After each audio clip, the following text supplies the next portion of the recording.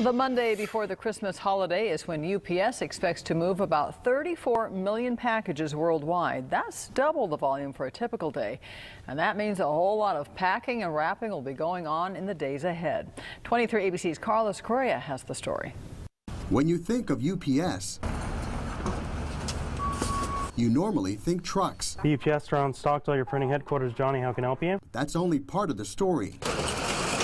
Since the start of this month, workers at UPS stores have seen more foot traffic. I can put some more on there for you, not a problem. And more demand for service as people wrap up their special deliveries. This is actually one of the busiest locations. We stay pretty busy throughout the year, but especially during the holidays. At this one single location, workers serve about 50 customers per hour. The main focus is keeping lines short by helping people as quickly as possible. There's nothing more important to us than customer service.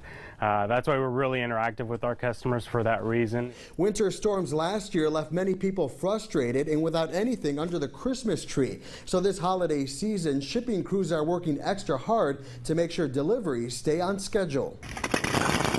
In the back of the UPS store, certified packing and printing experts are helping move things along by carefully preparing boxes of all sizes to be shipped as quickly as they're brought into the facility. I've got the packages in the mail and now have to do some baking and I'll be all ready to go.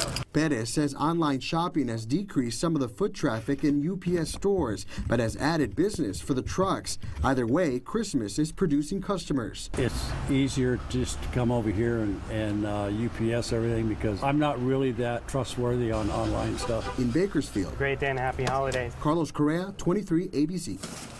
And procrastinators have until Thursday to send their gifts. That's when UPS ground services will be cut off, which means deliveries will then go out by air in order to make it in time for Christmas.